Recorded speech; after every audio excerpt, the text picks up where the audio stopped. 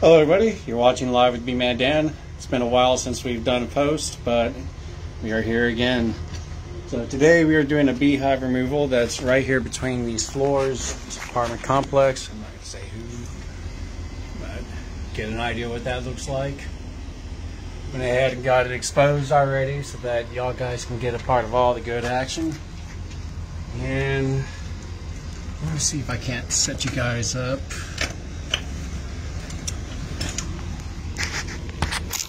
That looks good. That's okay. It's a little higher than I like, but yeah, it's really high. I don't think there's anything I can really do about that. I'm gonna try it anyway, though.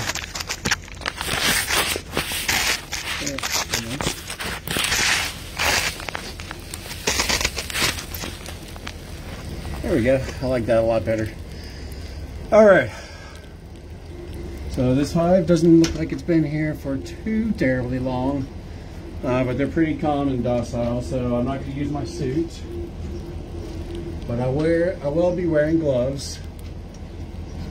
For those of you who didn't know, I got stung on my finger a couple of years back and I had to have surgery, so I'm not a fan of getting stung in the hands anymore. We're going to vacuum these up in a bee vac, safely contain them without harming them, and then we will relocate them to an apiary where they can recover and continue to thrive in our environment. Hope you guys enjoy the show and get right into it.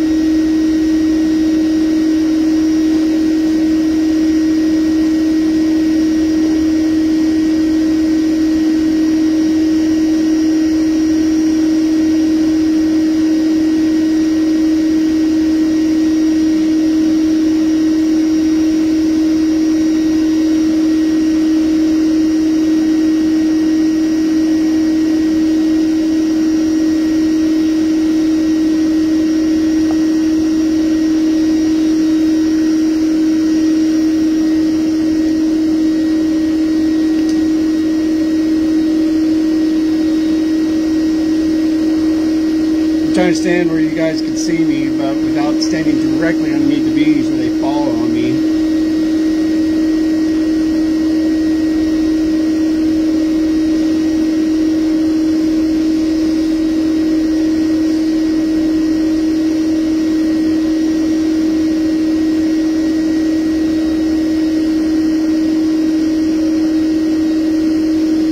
If you notice, I turn my chin down when I exhale so that so I'm not breathing on them. They don't like that.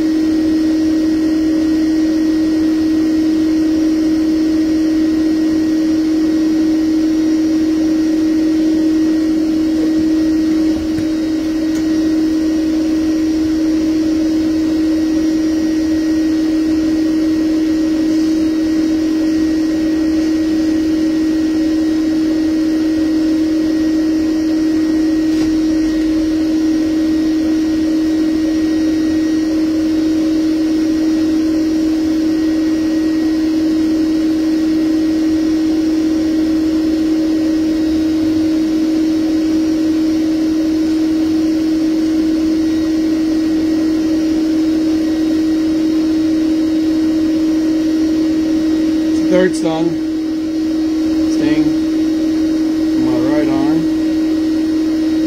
Not too bad.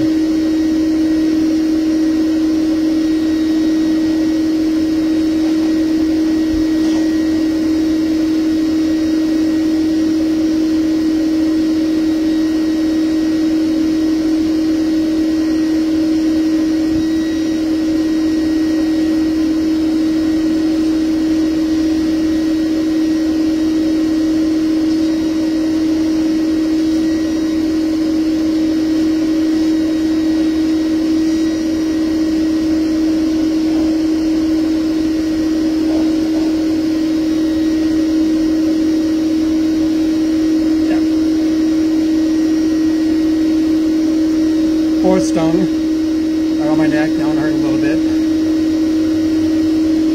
I have to put the suit on soon. I hope not. It's too hot.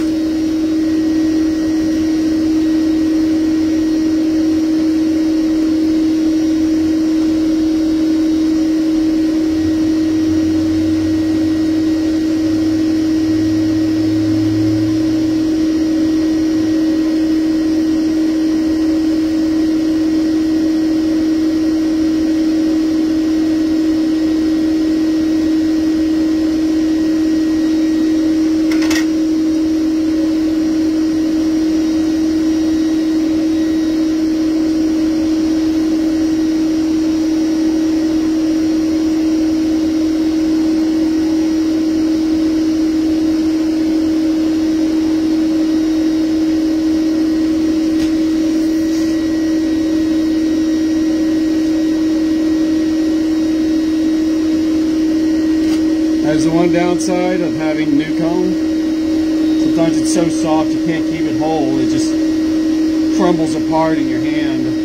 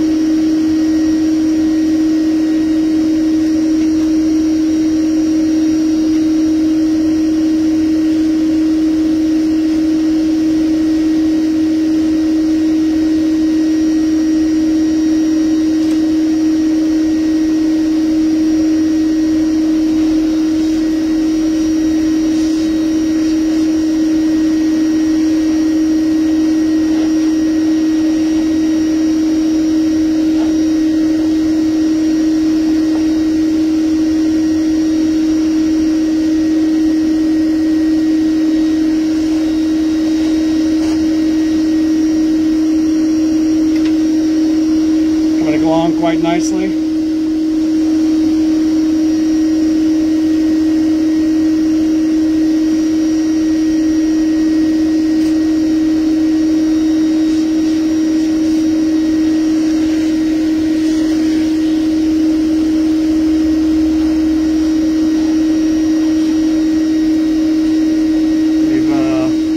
Really calmed down quite a bit.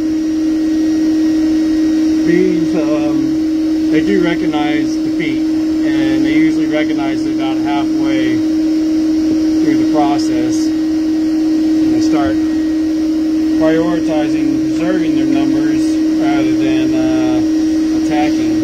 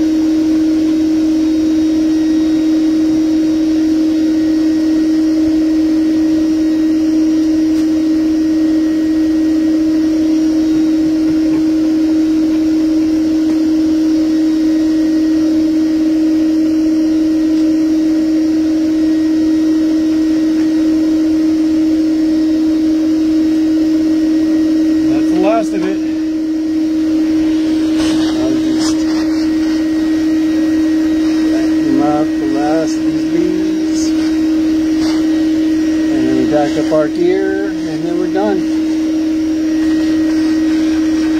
If anybody's wondering, I do not do repairs for a lot of reasons.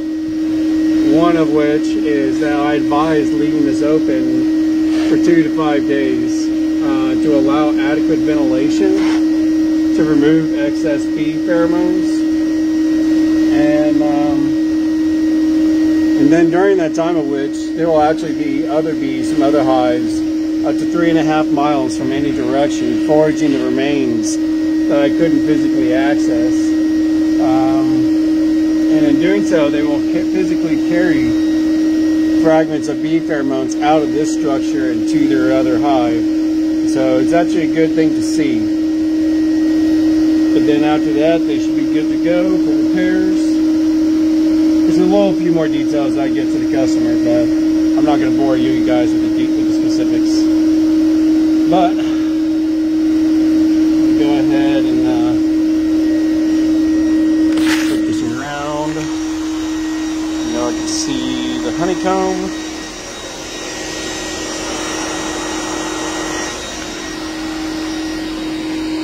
get out here in the open.